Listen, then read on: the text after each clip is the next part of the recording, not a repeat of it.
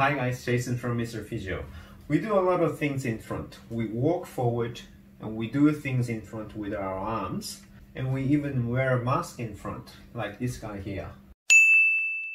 So because of all these, our weight is likely to move forward, which means our body kind of leans forward.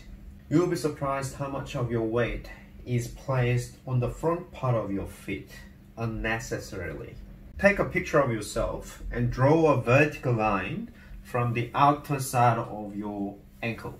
In general, your ankle, your knee, hip, shoulder, ear line has to be in the same line. But maybe about 80% of people will find some parts of their body ahead of that line. Mostly, those parts include your hip moving forward and your shoulder rolling in like that. If that's the case, you're not going to be able to use your core and hip muscles properly, because when you move forward like that, your core muscle is in a lengthened position. And it was mentioned many times in my channel, if you put a prolonged stretch on your muscle is likely to get weak. On the other hand, your hip muscle sits in a shortened position, but that will make hip muscle weak as well. Because normally your muscle works this way. They have to be able to be stretched out first, restoring elastic energy, and then contract.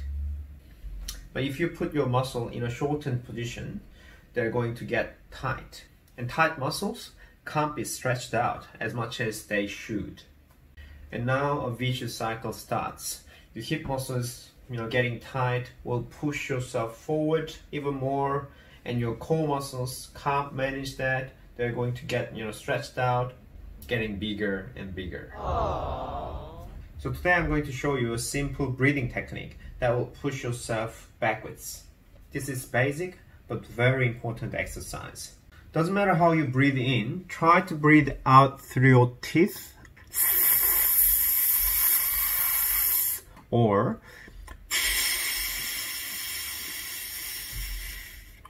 at the same time, you have to draw your belly button in towards your spine. So I'm going to show you.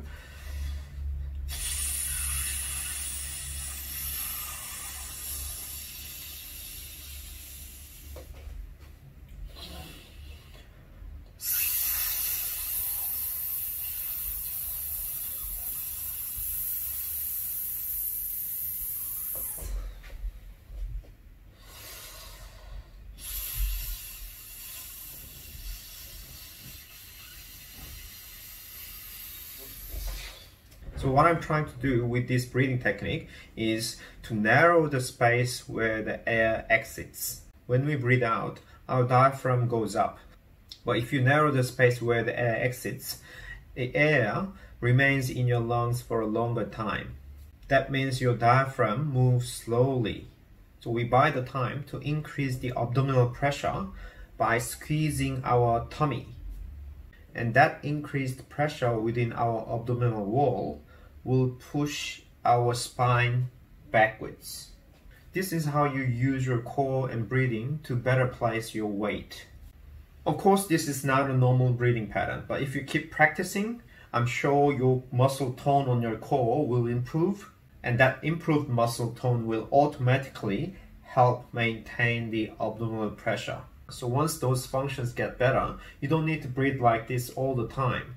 But actually, I practice this kind of breathing while walking or even running, and also recommend my patients to practice this kind of breathing when doing rehab exercises or postural correction exercises, because this is using our deep core muscles, including our diaphragm. So I'm going to finish with 5 more reps.